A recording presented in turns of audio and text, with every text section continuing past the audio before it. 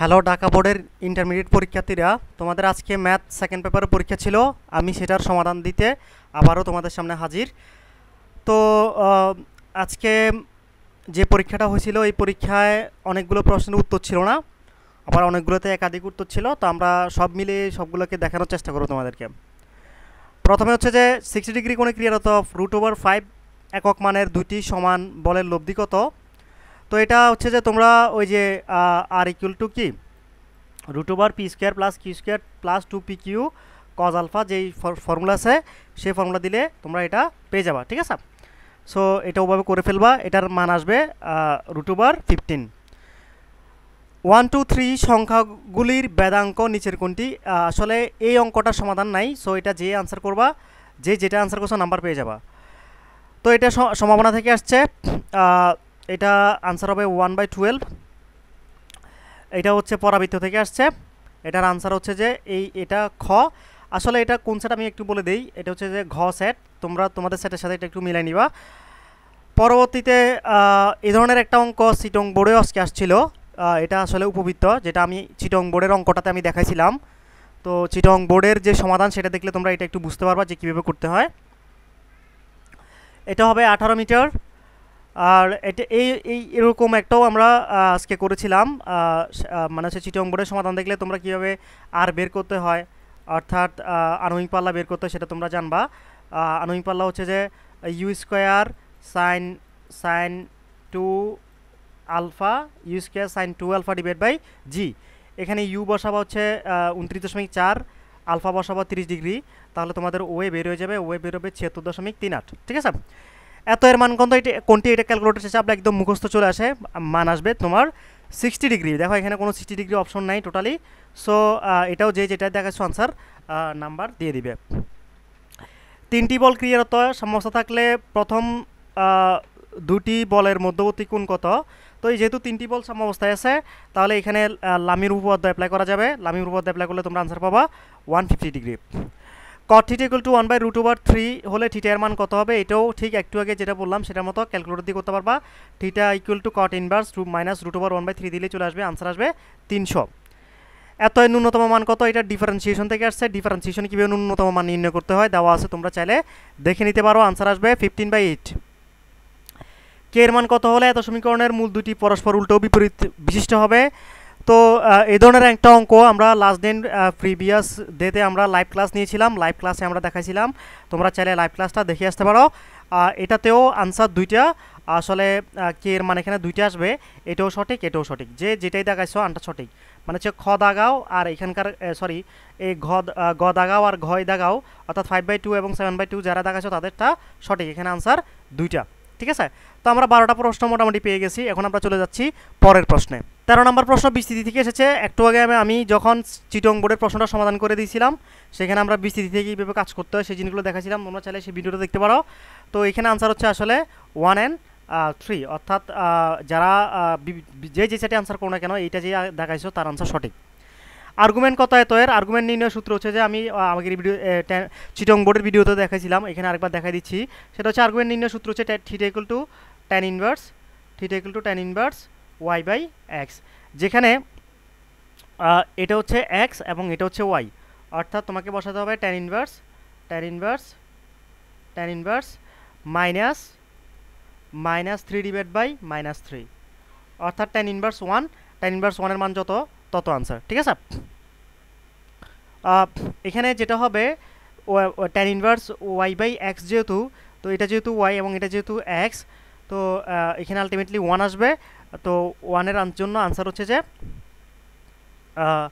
এখানেও আসলে সঠিক আনসার দেওয়া আছে বলে আমার কাছে মনে হচ্ছে না, বাট অনেকে তোমরা এটা দেখাইছ। তো এখানে আসলে সঠিক আনসার দেওয়া নেই, ঠিক আছে। বিকজ তুমি দেখো আর্গুমেন্টের ক্ষেত্রে কি হয় যে θ = tan ইনভার্স y/x হয়, ঠিক আছে।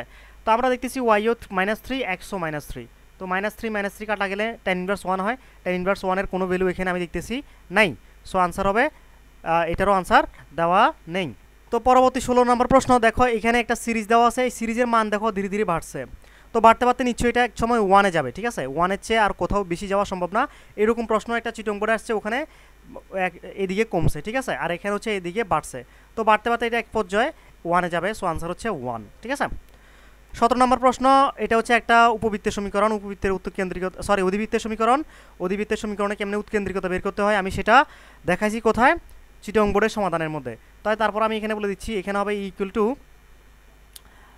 1 plus B square by A square যদি এ বি থেকে বড় হয় তখন, আর যদি 1 plus A square by B square হবে যদি এ বি থেকে ছোট হয়, ঠিক আছে। তারপরে তোমরা একটু বইতে দেখে নিবা বিস্তারিত আরও ডিটেলস, বইতে একদম বিস্তারিত দেওয়া আছে। তো আনসার হচ্ছে রুট ওভার 13/2 এবং উপকেন্দ্র হচ্ছে প্লাস মাইনাস রুট ওভার 13/0, ঠিক আছে।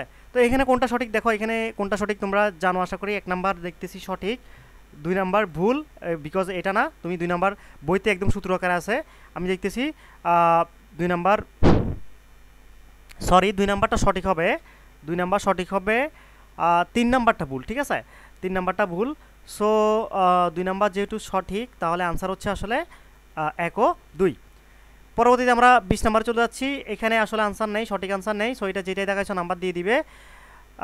এককের জটিল গণমূলগুলো x এবং y হলে x²=y, এটা সঠিক, কারণ আমরা জানি একটাকে বর্গ করলে অন্যটা পাওয়া যায়। তারপর হচ্ছে 2টার বর্গ করলে -1 পাওয়া যায়, এটাও সঠিক।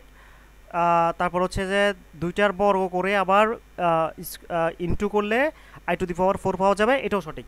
সো এটার আনসার হচ্ছে আসলে শেষটা অর্থাৎ ঘ, ঠিক আছে, এটার আনসার হচ্ছে ঘ। এটা আসলে থেকে আসছে বিশাল অঙ্ক, তো এটা তোমরা একটু করে দেখবা। তো আসলে এটার আনসার হচ্ছে যে আমরা যেটা করে দেখছিলাম সেটা হচ্ছে যে 25x + 10y is less or equal 300, x is greater 9 এবং y is greater or equal 3। 23 number, এটা হচ্ছে যে এটা এই সমীকরণের মূলগুলির বিপরীত মূল দ্বারা গঠিত সমীকরণ। তো জাস্ট এই সমীকরণের যে মূলগুলো সেগুলোকে বিপরীত করে দিয়ে আরেকটা নতুন সমীকরণ গঠন করতে হবে, এটা আমরা লাইভ ক্লাসে দেখাছিলাম। এটা আনসার হচ্ছে ঘ, ঠিক আছে। এটা যদিও এখানে এটা দেওয়া আনসার কিন্তু এটা না, আনসার হচ্ছে যে ঘ, ঠিক আছে, এটা আমরা করে দেখেছিলাম, আনসার হচ্ছে যেটা। এত মূল বিশিষ্ট দ্বিঘাত সমীকরণ নিচের কোনটি? দেখো এটা মূল বলেই দিছে, এত মূল, ঠিক আছে। তো এই মূলটাকে তুমি জাস্ট বসায় দাও, ওইগুলোতে বসায় দেখো যে কোনটাতে বাম পক্ষ এবং ডান পক্ষ সমান হয়। তুমি দেখবা যে এটাও সঠিক, এটাও সঠিক, এগুলো আমরা করে দেখেছিলাম, আনসার দুইটাই সঠিক, ঠিক আছে। অর্থাৎ এই সমীকরণটা সঠিক, এই সমীকরণটাও সঠিক। এত সমীকরণের মূলগুলো কি প্রকৃতি? তো মূলের প্রকৃতি জানতে হলে কী করতে হয়, সেটার নিশ্চয়ক জানতে হয়। নিশ্চয়ক হচ্ছে b² - 4ac। তো 4ac এটা তুমি বের করে দেখো, বের করলে দেখবা যে > 0 আসবে। > 0 আসলে আমরা জানি যে অবাস্তব হয়, ঠিক আছে। > 0 কেমনে তুমি দেখো, b হচ্ছে -3, সো 9, b² নিলে -9 আসে, 9 আসে। তারপরে 4ac, এ হচ্ছে আমি দেখতেছি 1, c হচ্ছে দেখতেছি 8, c হচ্ছে 4, ঠিক আছে। সো এখানে আসলে তাহলে কি আসতেছে 9 - 16, তাহলে ইজ লেস দেন 0 আসতেছে, ঠিক আছে। অর্থাৎ নিশ্চয়কের মান is less than 0, is less than 0 হলে ওটা কি হয়, অবাস্তব হয়, ঠিক আছে। তো এটা অবাস্তব হবে, আনসার হচ্ছে অবাস্তব। তাহলে নিশ্চয়কের মান যদি ইজ লেস দেন 0 হয় অবাস্তব, গ্রেটার দেন 0 হলে বাস্তব, বাস্তব ও অসমান, গ্রেটার দেন 0 হলে বাস্তব ও অসমান। এটা আমরা লাইভ ক্লাসে গতদিন দেখাছিলাম, সো তোমরা লাইভ ক্লাসটা দেখে নিতে পারো, ওখানে কিন্তু এগুলোর আলোচনা আছে। এছাড়া আমি একটু আগে চিটং বোর্ডের প্রশ্নগুলো সমাধান করে দিয়েছিলাম, সেখানেও দেখতেছি এখান থেকে অনেকগুলা সেখানের সাথে মিল আছে, তো তোমরা চাইলে সেটাও দেখে নিতে পারো। তো নেক্সট ভিডিওতে আমরা ফিজিক্স সেকেন্ড পেপারের সমাধান দিব। তো তোমরা যদি সেটা পেতে চাও আমাদের ভিডিওগুলো শেয়ার করো তোমার বন্ধুদের সাথে, যাতে তারাও পায়, এবং চ্যানেলটি সাবস্ক্রাইব করে রাখো যাতে তোমরা নেক্সট ভিডিওগুলো পেয়ে যাও। সাথে হচ্ছে যে আমাদের জন্য দোয়া করবা যাতে আমরা আরও বেশি বেশি তোমাদের জন্য ভিডিও নিয়ে আসতে পারি। তো আজকে চলে যাচ্ছি, আল্লাহ হাফেজ, টাটা।